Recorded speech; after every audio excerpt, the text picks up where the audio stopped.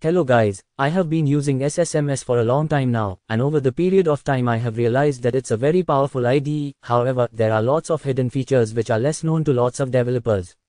In this video, I will be sharing some beneficial tips and tricks which will give you an extra edge in your day-to-day work and in the process take your productivity to the next level. While working on a large SQL script or a stored procedure with long lines of code, it's beneficial to have the line numbers displayed in the query editor. By default, displaying line numbers in SSMS is turned off. This is sometimes frustrating because it makes the navigation between long lines of code tougher. This is one of the hidden features of SSMS, and you can enable this feature by navigating to Tools and click on Options, then it opens the dialog box. Go to the text editor in left pane and click on General under all languages, then there is a checkbox for line numbers on right pane. Once you select the line numbers checkbox, click OK and return to the query editor. You will see that line numbers have been enabled. To generate scripts for your database tables, SQL Server Management Studio provides a handy wizard. You can also use this wizard to generate insert scripts for your tables. Right-click on the database and go to Tasks to generate scripts. Next, you can select the database object you want to script. By default, the wizard allows you to generate scripts for the table schema only. However, if you need to generate insert scripts for your table data, you will need to navigate to the Advanced Scripting options and choose the types of data to script.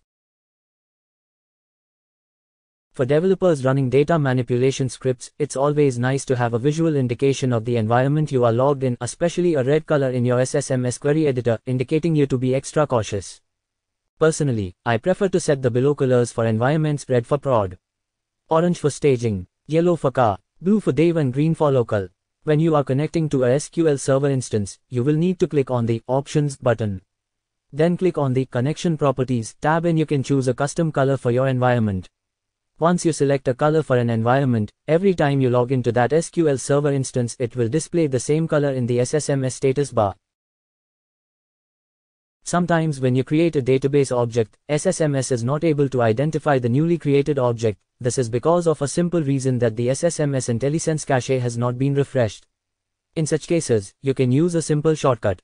Ctrl+Shift+R will update the Intellisense cache. You can also navigate to this setting by going to Edit to Intellisense to refresh local cache. This is a handy tip and can save your time, where Intellisense does not function as expected. Instead of typing all column names manually for a table, you can drag them quickly from the Object Explorer. You can use the same for table name as well. Suppose you wanted to display only those tables that have the character string type in their name. In SQL Server Management Studio, to filter your tables, views, stored procedures etc., right-click on the object type and select Filter to Filter Settings. To enter that filter criterion, you would enter the value type under the value column for the property name and then click on the OK button. Here you can see that only the tables that contain the string type are displayed. Also note that the Tables item in the Object Explorer window now says Filtered, indicating that the list contains only a filtered list of tables. SSMS gives you the ability to comment and uncomment selected text. First select the query's text which you want to comment, then press Ctrl+K+C to comment each line out. To uncomment the selected query text, use shortcut key Ctrl+K+U. SSMS has a number of hidden features which might not have been advertised much, but knowing these tips and tricks will make your life so much easier. I would highly recommend you to start using these tips and tricks in your day-to-day work, and you will realize the increase in your overall productivity and efficiency. Thanks for watching this video. I will try to cover more tips in next video. Till then, stay tuned and hit the like button and subscribe the channel.